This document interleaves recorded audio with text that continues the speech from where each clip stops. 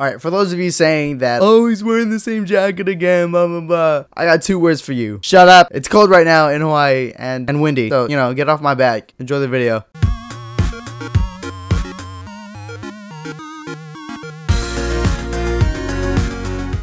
What's up, guys? It's GamingJello. Welcome to vlog number 9. We're about to grow up. We're about to be 10 pretty soon. Of course, I have to do my shoutouts. My friend is the owner of a company called Unparalleled Fortitude. It's a lifestyle brand, so go ahead and go check that out. Everything from this point on, I don't want to keep on saying it, will be in the description of the video below. I'm also part of this rap group called For The Free. What you're listening to right now is from a mixtape from a friend of mine. His name is Malakhi. Very talented dude. So check out his music and also check out the rest of our, our other music. My friend AustinRageQuit. Actually, haven't heard back from him for a while. Where you been, buddy? Now, he's been busy doing some other things, so if you get the chance, go ahead and check out his channel. He puts up some pretty good content. And also, I'm a part of this group called VGH Hawaii. They're a pretty amazing group of people. They post up things related to, video games. They post up things related to movies. It's a pretty cool group to be a part of, and I post up my content on there, and they support me. So, thanks, guys. I really appreciate it. Now, let's go on to the bulk of this whole vlog. so far, I'm doing pretty good for my content, for, posting up videos. For now, we'll see how long it takes for me to miss a day and then completely fall out. But yeah, I hope you guys have been enjoying the new content so far. I'm gonna do a little bit something new.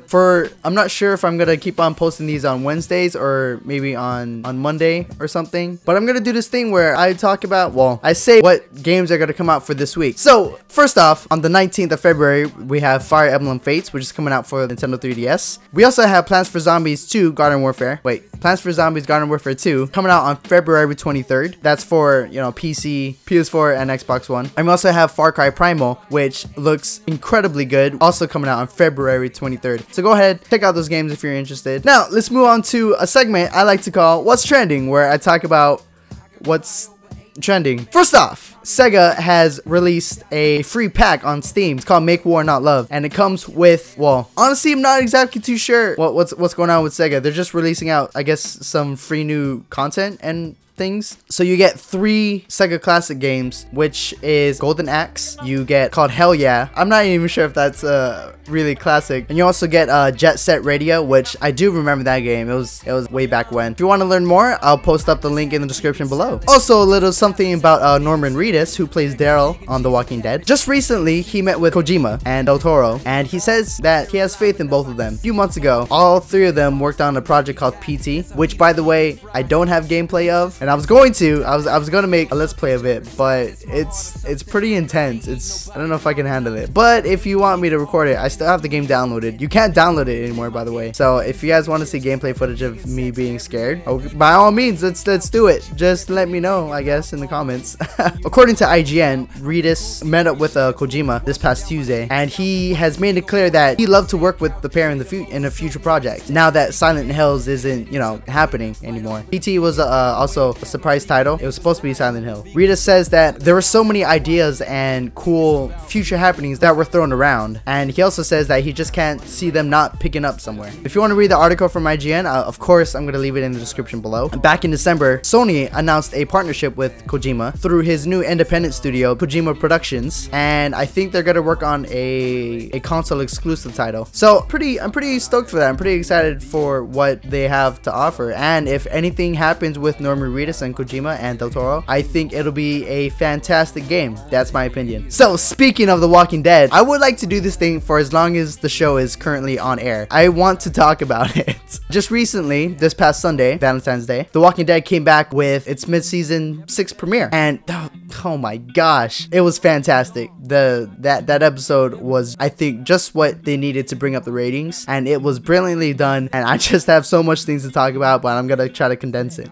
First thing that we see when the episode starts up again is from where we left off a few months ago, with Daryl, Abraham, and Sasha all getting confronted by some of Negan's gang. Just as, I should probably say, spoilers for, the rest of this video. If you haven't watched it, don't continue watching. You will definitely get spoiled. So just as Negan's crew was about to kill Sasha and Abraham, they get blown up by an RPG by Daryl. And a very, very, I don't know, keen fan found and saw something in the background just as they exploded. What they saw was a car pull up just as the explosion happened, and everybody else is saying that's Negan. If you don't know who Negan is, he's infamous. Probably one of the best villains that The Walking Dead has ever had, and I'm super stoked to see him in action. I won't get too much into the details about who he is and what he's done, but yeah, people have been saying that whoever was in that car was Negan. I'm gonna leave the link in the description below along with the video. The link is of course the article that that talks about it. I thought that was pretty cool. I actually, it happens so quickly you don't even notice it. Like, you're not looking in that corner. I mean, I don't know who would be, but the fact of the matter is, it's there. I don't know if it's fake or not. Maybe it is, maybe it isn't. Why don't you see for yourselves? Let me know what you think. Also, at the end of the episode, of course we know by now that Alexandria has been run down by the hordes of walkers. Towards the end of the episode, however, Rick goes out on a rampage. I'll tell you why later, but he goes out on a rampage, and that inspires everybody else to just say fuck it, and they just go for it, and they start wiping out every single walker. What I thought was cool was the fact that people like Gabriel, the priest, people like Eugene, you know, they started stepping up, and it was intense. That whole thing was intense. It was so intense. It was cool. It was very cool. I thought it was a perfect way to start the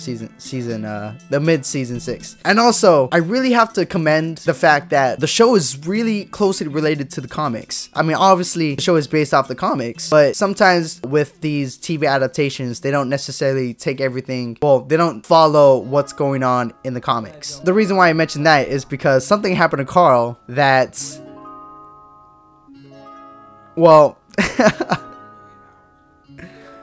basically, Rick and his group, they were covered in walker guts, and they were going to go to the armory to try to, you know, kill all the walkers. Sam was being an idiot and cracked under the pressure, and he got eaten. As that was happening, his mother, Jessie, was so in distraught that she wouldn't let go of Sam. She got eaten, and she also wouldn't let go of Carl, and Carl was getting, you know, scared. He was calling out for his dad. Rick had to cut off her arm in order to free Carl. As that happened, Ron, there's so many characters, Ron, the asshole that, you know, that we met, he pretty pissed off at Rick for killing his dad, and so he pointed the gun. When Rick cut off Jesse's arm, Ron pointed the gun at Rick, but just as that happens, Michonne stabbed Ron through the chest, which was pretty freaking brutal, and you saw the random shot. After everything, you know, sort of calmed down, when all the walkers were eating that family, we hear Carl say dad, and we see a huge hole in his eye. That is exactly what happens in the comics. I'm so happy that they're staying true to the comics and putting in these bits and details. I feel like it's like a nod to the comic book fans,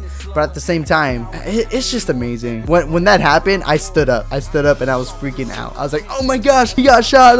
It was crazy. It was freaking crazy. But yeah, this episode was fantastic. I can't wait for next week's episode, and I can't wait to talk to you guys about it. Who am I predicting will die this season? Well, I'll let you know after next week's episode, I guess. I have a few, it's too early to say, basically. I mean, I have a few guesses, but again, I can't say anything right now. Not because I know, it's just in the comics, some things happen to some characters, and I know I'm saying that I'm really happy that they're staying true to the comics, but there is one thing that I don't want to happen, but I think will. We'll see. We'll cross that bridge when we come to it. So anyways, guys, I think that about wraps it up for this vlog number 9. Again, all the links will be in the description below so that you can read all the articles and all that good stuff. I hope you enjoyed this video. Please like, comment, and share the video, and also please subscribe to become part of the fellow Jellos today. I will see you guys in the next video of whatever I make. Bye.